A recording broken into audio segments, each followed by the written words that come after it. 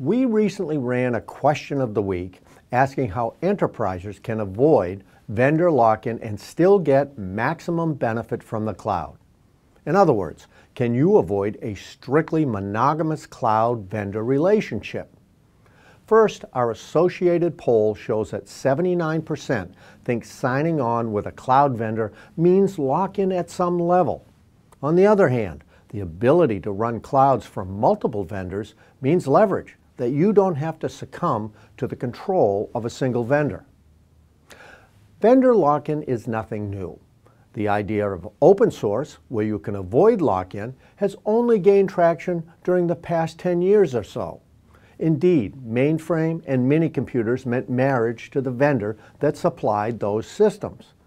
But with a technology so new as the cloud, enterprises are understandably reluctant to commit to a single vendor when so little is known about how the cloud landscape will shake out.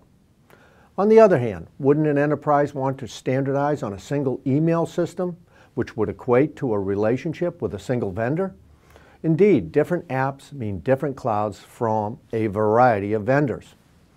The many responses to this question at the Enterprise CIO Forum has been illuminating. Here's a sampling. One CIO said vendor lock-in is inevitable no matter what technology you are adopting.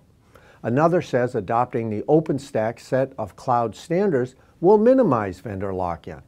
And yet another says treat a cloud vendor as you would any other and choose carefully. So what are your thoughts on the cloud vendor lock-in? Has it inhibited your movement to the cloud? Do you obtain cloud services from the same set of vendors you have always done business with?